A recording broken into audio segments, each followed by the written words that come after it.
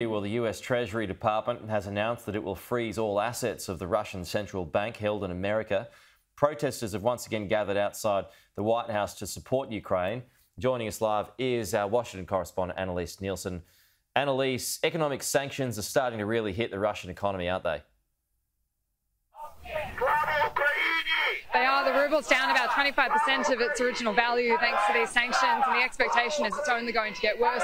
You can see here a bit of the pressure that's on the White House at the moment. These are protesters out the front supporting Ukraine, and this has been a consistent presence here over the last few days, numbering in the thousands over the weekend. But Monday morning, as Joe Biden arrived back to the White House ahead of the State of the Union, this is what he was greeted with. This is becoming an increasingly popular issue in the United States for more support beyond just that funding boost for weaponry. We're also going to have a briefing for senior senators tonight from the Ukraine ambassador to the United States. But the global pressure is mounting. One of the best examples of this is the speech by German Chancellor Olaf Scholz in Germany. It's there that this was one of the biggest resets we've seen to European order in decades.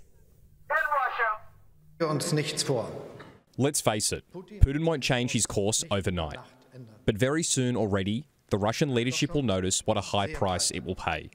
Just last week alone, the Russian stock market value lost more than 30%. This shows our sanctions are effective, and we reserve the right for further sanctions without any limits.